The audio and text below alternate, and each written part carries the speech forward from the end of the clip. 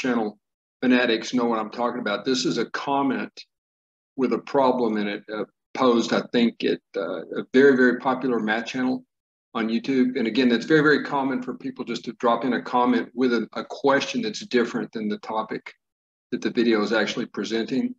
And I like this problem quite a bit. I think it's something that can be solved with Lagrange multipliers, but I did it a different way, just based on inequalities and actually just direct manipulation of inequalities. But we have a constraint right here. We have this constraint right here. You can read it. It's right here. It's 2 times the quantity x cubed plus y cubed plus z cubed is equal to 3 times the quantity x plus yz squared. Now, given that information, we're actually supposed to find the maximum value here of x plus y plus z. Okay, we're trying to max out x plus y plus z. Now, so it makes sense to produce some inequalities that contain x plus y, z, and that's what happens right here. Now, I'm kind of ashamed to admit this is for me, it was a difficult inequality to prove.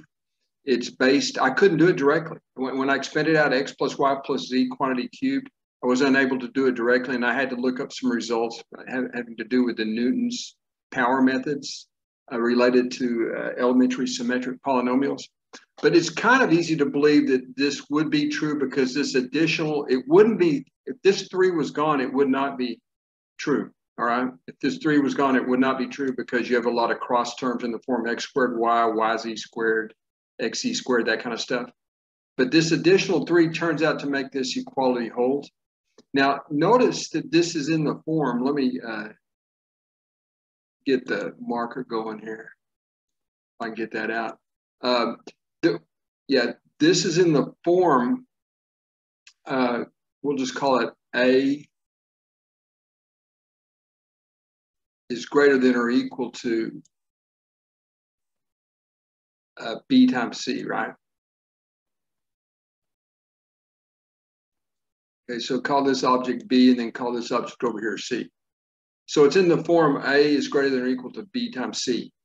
Now, notice that we string together another inequality. Now, this inequality, again, was proved using Newton's formulas, I guess. And I didn't, it was difficult for me. I couldn't do it directly, and I just had to trust the results, you know. So, but these 2 statements are indeed true. But notice that this guy right here is just the B that we just referenced. See, this is the B that's right up here. And so since this object right here is always greater than this product, which again is present right here, the two inequalities imply this, which is very useful because now we have x plus y plus z going on, which is very, very handy, all right? We're trying to find the maximum of this expression right here, x plus y plus z, right? We're trying to find that maximum. And so now we've got ourselves in a very nice position because we have x plus y plus z. And you can see that when you divide by 3 and 2, you get this, okay? And I'll talk about that in just a minute. But in any event, these 2 inequalities, call this inequality 1, inequality 2, imply this inequality, all right? Now, right here, you can rewrite this given. It's written like this, but I wrote it in fractional form again by dividing by 3 and 2 simultaneously, more or less. And so you get this truth, but you can see how nicely this is going to work out for us. You see, we'll be able to replace this with this. And I'm going to another screen, so I just want to make sure when you see the screen, we're going to simply put this object right there. And you can almost see it right now how it's going to work out. We're going to replace this object with this object right here and solve the inequality. So let's move along here. Let me clear out these drawings. All right. Now, let's see, let's go down. All right. Now, so I did what I told you I was going to do. I replaced it. And notice that we can get to this very next step here by dividing through by x plus y plus z quantity squared.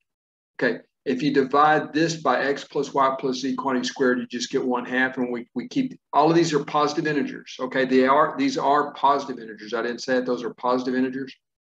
And so, and then if you divide this out by laws of exponents, you have this nice condition, which results in this, okay? Z is less than or equal to 27 over 2. Now, again, Z had to be an integer, so we have to reject even attempting 13.5. So the next lowest integer would give you a 13. But notice that right here, I rewrote the given for you. If you substitute 13 in right here, you get 169 over 2, which is not an integer, right? Okay, so we can't work with that. So if we try 12, that's the one right underneath. You see, we always have that x plus y plus z is less than this, but it's sort of, I guess, slightly a crude upper bound. And so we've already shown that it doesn't work for 13, but it turns out the arithmetic verifies that it works for 12. All right, it turns out that 3, 4, and 5, you cube those, divide by 3, it ends up being the same thing as 12 squared is equal to 72. And since that meets the condition, it is the largest sum, and this is indeed the solution to the equation. Y'all let me know what you think. I could not quite do it directly. I wanted to write out everything, but I had to rely on some intermediate results to establish those first two inequalities. Okay, hope you enjoyed it.